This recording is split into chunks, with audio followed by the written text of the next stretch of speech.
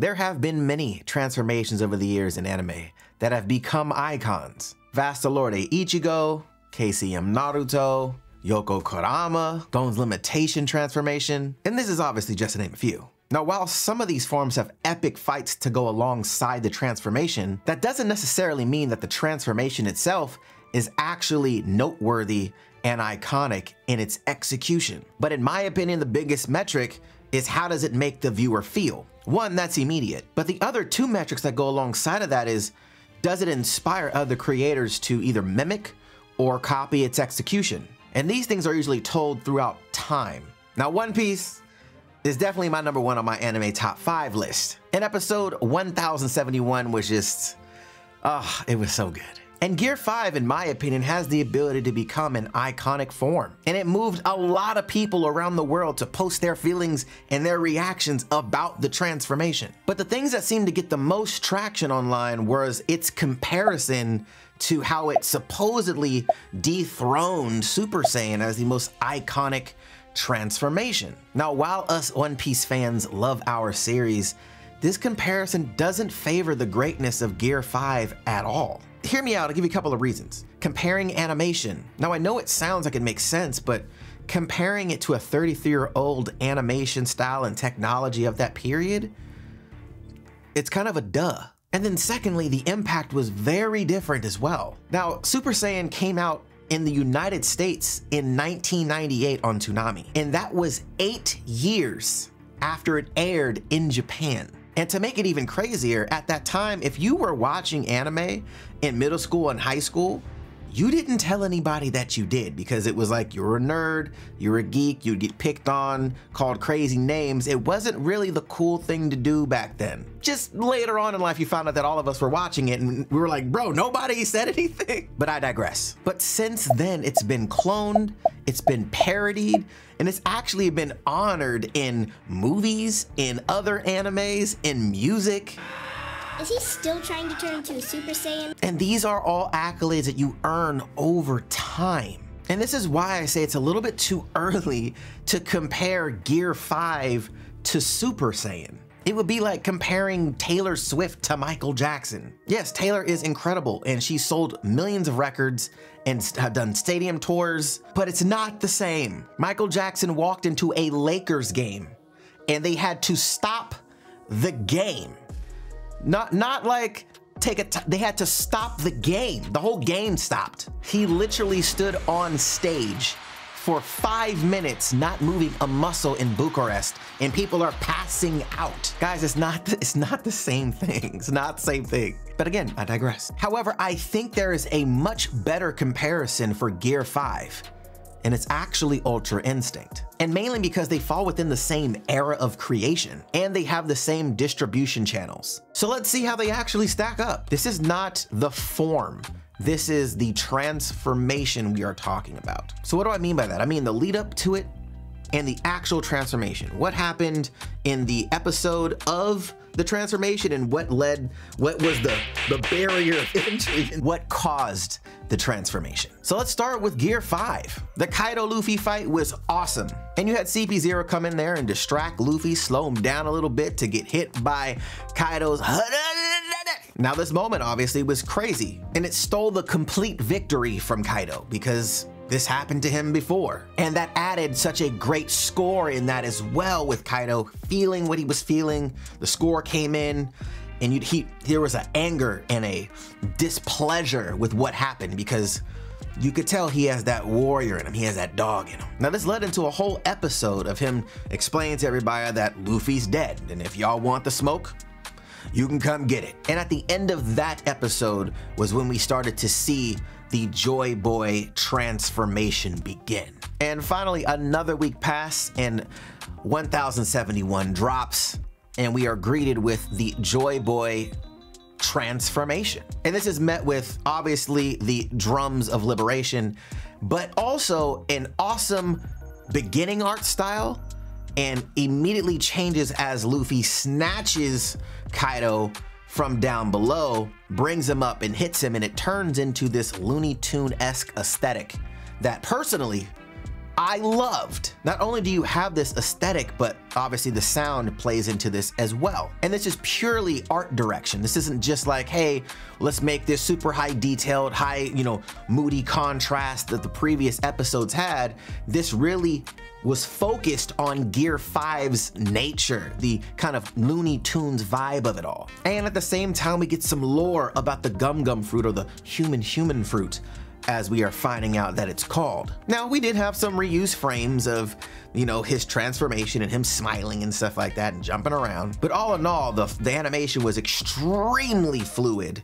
Extremely. And it was one of those things, again, it felt like Looney Tunes, but in anime.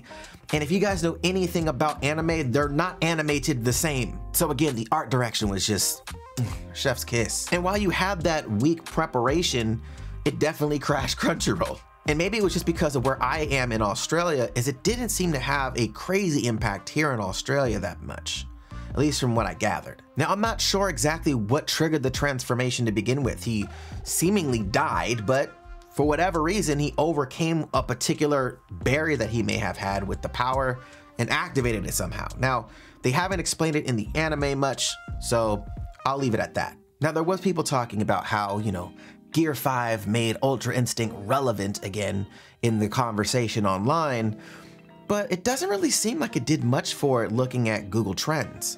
You see here on August 6th, you see the massive uptick of Gear 5, and Ultra Instinct just has a tiny little blip. It's not really been dragged that much up.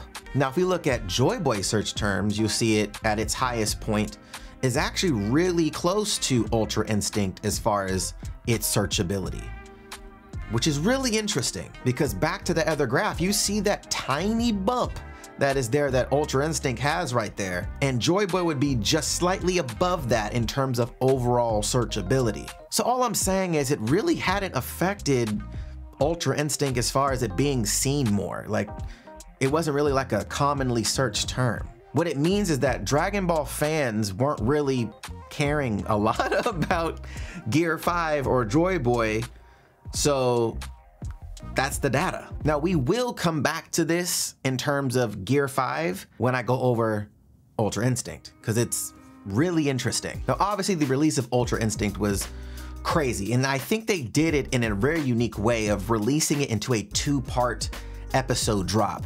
And when I say that this broke Crunchyroll, it was kind of wild because I don't think any of us had experienced that before on Crunchyroll. Now, the basics. Episode 109, Goku versus Jiren. This has been set up since episode 82 when Toppo fought Goku for the first time and told him, you're on my level, but I'm not even the strongest. Now, in this episode, obviously, it ends with Goku using the Spirit Bomb, and he gets Uno reverse carded really quick. And we see Goku go into some kind of void explosion of the Spirit Bomb, and that's where the episode ends. Now, a lot of us immediately jumped to 110. We didn't even go to what was next on Dragon Ball Super. We was like, go to the next episode. And I think that that was a very clever move on their part. Why? Because Toei just likes to, they just like to spoil everything for everybody, that's why. So episode 110, obviously the disbelief of everybody in Universe 7. Beerus is like, there's no way you can be dead. And then the rumble begins. Now this reveal was kind of crazy. Awesome orchestral music comes in and you see the art style change and it gets real saucy really quick. And we see Goku move in ways that we've never seen before. Instant action. Now we know now that this is Ultra Instinct Omen at the time. And we see a crazy battle.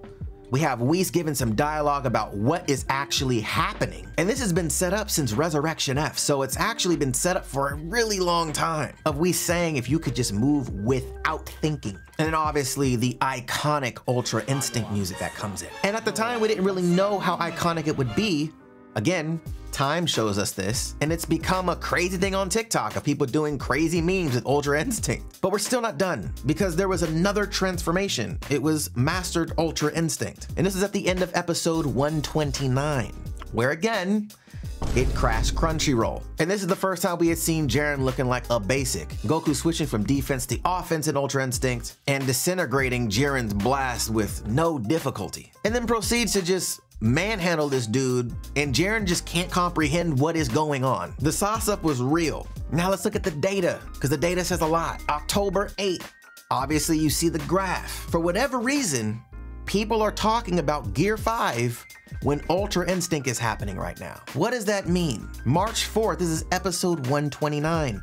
Again, still relevant, not a ton of talk, but it's not at zero. Now you can see here that obviously the One Piece community has been clamoring for Gear 5 for a while, and it's an ongoing discussion. It tells me a couple of things. One Piece has been going on for so long that people are automatically trying to figure out when is Gear 5 coming. But two, the uptick is actually an interesting thing to me in the fact that it peaked the same day that Ultra Instinct happened. The only thing I can think of would be One Piece fans talking about Gear 5, because Dragon Ball fans wouldn't be talking about Gear 5 because they're talking about Ultra Instinct. But there's actually another metric that I didn't point out the last time. Now, how long does it stay trendy? Well, you can see here, October 8th when Ultra Instinct Omen dropped, it at least had 2 or 3 days of pretty trendy search results. And if we want to contrast that with Gear 5, it kind of went up and came right back down almost within 24 hours. So what does this all mean? I think it's safe to say at this point that Gear 5 is a bona fide beauty of a transformation. The form is gorgeously detailed, it's so clever, and I think as an actual form visually, it's one of the best transformations that we've ever seen, full stop. But we'll have to wait and see how it's utilized in the series until the series ends. How valuable is this form? What can this form do? How cool does it look on screen? How is it against villains? So personally at this point, I don't think that it's completely on the level of Ultra Instinct at the time of filming this. This is August 8th. So a week from today, that could change. But I think the discourse right now online is putting something at a GOAT level, at an iconic level, when you kind of have to earn that over time. You earn the iconic status over time. Do people want to copy it? Do people want to become it? Do people want to put it on things and reference it and parody it? Like, that iconic status is a time thing, but it definitely has the potential. See you next time.